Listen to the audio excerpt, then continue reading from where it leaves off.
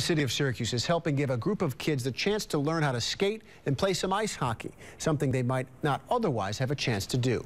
Our Kelly Cowan has the story. Try to put the weights on your toes, like when you're running or sprinting. Not every kid has the same access to the game of hockey that many Syracuse Crunch players had growing up. Do you skate often? This is my second time. But the city is hoping to change that. I like to skate and learn new moves and how to, when I fall, how to get back up. Try it again. It's an expensive sport, and not every kid has a chance to do that. So if we can reach out, get some equipment, and get somebody in the game of hockey that normally wouldn't have a chance, then I've done my job.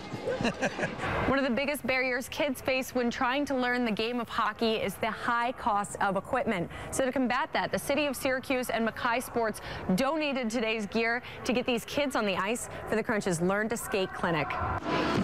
The kids come from all over the city of Syracuse. For some, it's their first time lacing up a pair of skates, while the veterans get a kick out of seeing their own improvement on the ice. From the last time I went on, it was like I had to get on the wall, and it was kind of scary.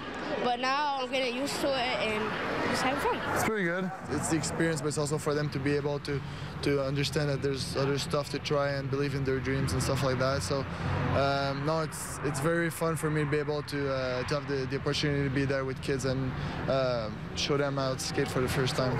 If she puts the weight in front, then it's easier. Bend your knees. But learning to skate isn't the only thing these kids will take away from today's session.